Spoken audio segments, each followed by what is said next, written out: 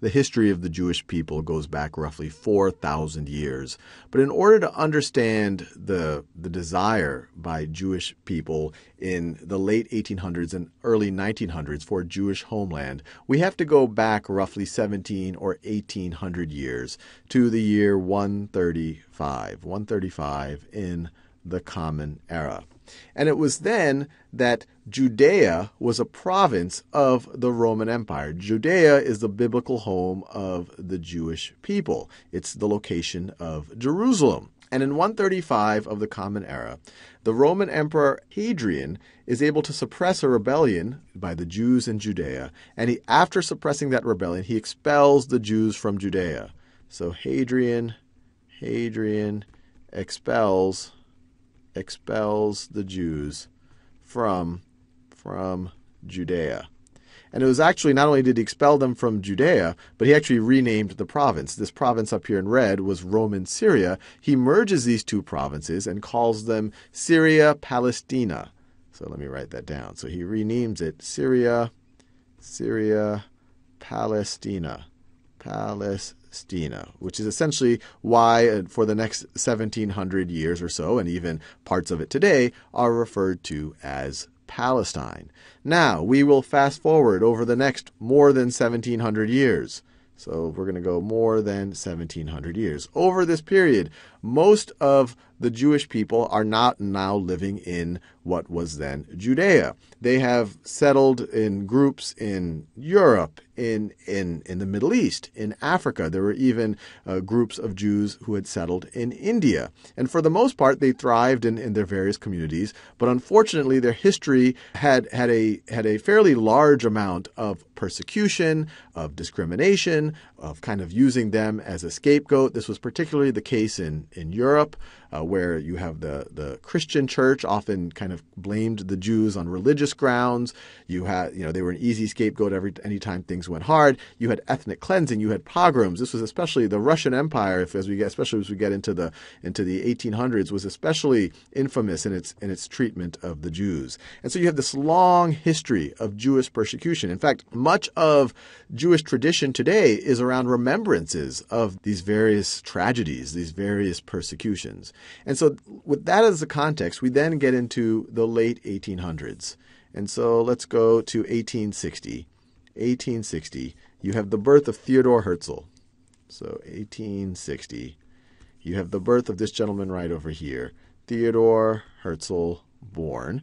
And he's born to a German-speaking Jewish family in the Austro-Hungarian Empire. And the family he's born into isn't particularly religious. As a young man, he remains fairly secular. He's not a particularly religious person. But as he grows and he becomes a journalist, he's able to observe the anti-Semitism that's occurring especially in the late 1800s in Russia, but throughout much of Europe. In 1894, so at this point he's 34 years old, still a fairly young man. In 1894 in Paris, he directly observes the Dreyfus affair. The Dreyfus affair, in which a French Jewish officer in the military is accused of treason, accused of spying for the Germans. This leads to all sorts of kind of public anti-Semitism. It later is shown that it was false claims on Dreyfus. And some people would debate whether this directly led to Theodor Herzl's articulation of a need for a Jewish homeland, but it was something that he directly observed, so it must have influenced him in some way. It was this and all the other anti-Semitism that he observed either directly or indirectly his entire life, or even that he was able to read in the history books. And so taking all of that in, and this is coming from a fairly secular individual, in 1896, at the age of 36, he writes Der Judenstaat, which literally translates as the Jewish state. Der Judenstaat.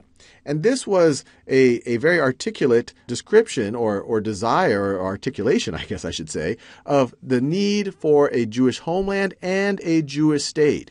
And so it's really the birth of political Zionism. Political Zionism. Now, where does the word Zionism come from? Well, the root is Zion, from Mount Zion. Mount Zion is essentially a hill in modern-day Jerusalem. But the word Zion is often equated with kind of with Jerusalem, with the Holy Land, with kind of the home of the Jews, and that would be roughly right over here. Jerusalem is roughly right over here. And I stress the modifier political Zionism because there was already a movement to bring the Jewish people back to their ancient homeland in Judea, which could be referred to as Zionism. But it was really Herzl who articulated a kind of a need to set up a political state and start to organize around trying to create a political state. And I write over here, I quote some of what he wrote in Der Judenstaat. "We are people, one people. We have sincerely tried everywhere to merge with the national communities in which we live, seeking only to preserve the faith of our fathers. It is not permitted us. In vain we are loyal patriots, sometimes super loyal.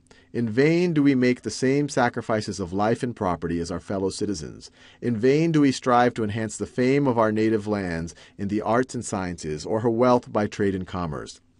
In our native lands, where we have lived for centuries, we are still decried as aliens, often by men whose ancestors had not yet come at a time when Jewish sighs had long been heard in the country. Oppression and persecution cannot exterminate us. No nation on earth has endured such struggles and sufferings as we have. Palestine is our unforgettable homeland." And this ends up getting huge traction, resonates with the Jewish diaspora, gives him the power to essentially the next year organize in 1897 the first Zionist Congress. The first Zionist Congress, where he's able to bring together like-minded, or at least people who are looking to organize a way to eventually establish a Jewish state, preferably in Palestine. And I say preferably in Palestine, and it's clear that this was the first choice, to go back to the historical homeland of Judea. But even Herzl himself had considered Argentina, which at the time was very open-minded, very open towards immigration. There was some talk of East Africa, of British East Africa. In fact, the British offered Uganda in 1903 to what would later be called the Zionist Organization. It was considered at, I believe it was the 6th Zionist Congress. So these were things that were actually considered. But Palestine was always, because of historical reasons, the hopeful home of the Zionist movement. Now, I fully realize that this is an incredibly touchy issue, regardless of where people end on kind of their views of Zionism or of Theodor Herzl. Some would view him as a visionary, view him as a hero. Some would view him as starting the seed that led to the eventual, the occupation of Palestine and the settlements that are going on there. And I'll try my best to stay out of kind of picking sides there. But regardless of where you are in that argument, it's pretty amazing how much foresight he actually had and his ability to kind of get this thing going. Even from the get-go, he had some conversations with the Ottomans and other folks about being able to get land in Palestine and all the rest. He wasn't successful in his own lifetime. But even after that first Zionist Congress, which was held in Basel, he understood what he was doing, and he was looking past beyond his own lifetime. And this is a quote here from his journal, and it's pretty telling. Were I to sum up the Basel Congress in a word, which I shall guard against pronouncing publicly, it would be this: at Basel, I founded the Jewish state. If I said this out loud today, I would be greeted by universal laughter. In 5 years, perhaps, and certainly in 50 years, everyone will perceive it. And this is amazingly prescient, because the state of Israel would come into a reality in roughly 50 years. With that said, once again, I know this is an incredibly touchy issue. The one thing that is probably surprising to many people is that he was not a kind of an extreme individual, and it comes out from some of his other writing that even though he wanted this Jewish state, he was a fairly tolerant individual, and he did not view this only for the Jews, and he didn't feel that it should be taken by force or in any other way. And it comes out in his writing right over here. This is from his diary. It goes without saying that we shall respectfully tolerate persons of other faiths and protect their property, their honor, and their freedom with the harshest means of coercion. So protect their property, honor, and using the harshest means of coercion to protect their property, their honor, and their freedom. So this is a tolerant thing to do. This is another area in which we shall set the entire world a wonderful example, should there be many such immovable owners in individual areas who will not sell their property to us, so say if we want to go there and properly buy land, but people don't want to sell it to us, we shall simply leave them there and develop our commerce in the direction of other areas which belong to us. So he wasn't in the mood to really get into a confrontation or to antagonize anyone. And he recognized that there were other people there that might not want to sell their land to those that might settle this new state. And later on in his life, actually shortly before his death, he actually writes a novel about this potential state that might be created. And he writes, and this is written in Alt New Land. It literally translates to the Old New Land. It is founded on the ideas which are a common product of all civilized nations. It would be immoral if we would exclude anyone, whatever his origin, his descent, or his religion, from participating in our achievements, for we stand on the shoulders of other civilized peoples. What we own, we owe to the preparatory work of other peoples. Therefore, we have to repay our debt. There's only one way to do it, the highest tolerance. Our motto must therefore be, now and ever, man, you are my brother.